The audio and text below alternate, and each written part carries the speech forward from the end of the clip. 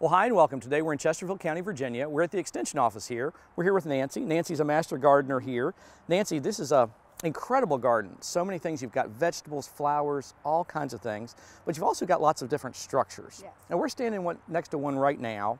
Tell me about this. It's kind of an odd looking, almost looks like the shape of a greenhouse, but it's not really a greenhouse, is it? No, it is not.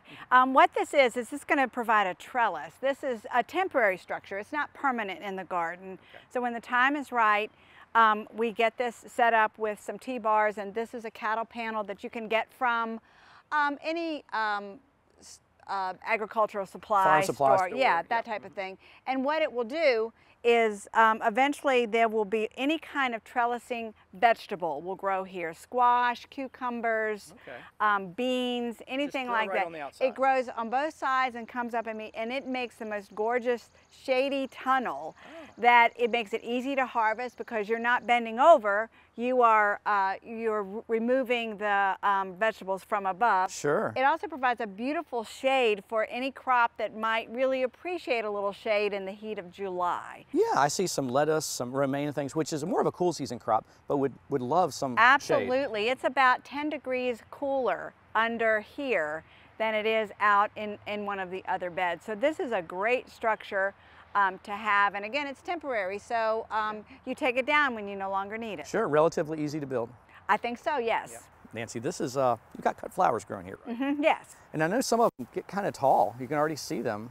Yes. And so you got to keep them from falling over. Exactly. So what have you got here? Well, so what we've done is we've put up a two-tiered netting system, and this is just to give these tall cut flower plantings something to kind of hold them upright, so they don't, particularly when it rains or something and the wind, they don't come down. We have this tier that catches some of our lower lying ones, and of course we've got some larkspur there that has really taken off. We've got some sunflowers down there that will definitely need some support as time goes by. But it's really very nice because as they come up, we don't have any worry about them flopping over, and we can just reach in to create our bouquets. Pretty simply made. Some more of these posts in the ground, and then this netting. Yeah. A little bit of this to hold it straight, and this so you don't poke your eye. Nancy, I saw this structure from a distance. It's pretty cool. Tell me what it is. Well, it's just a really pretty, I think, raised bed.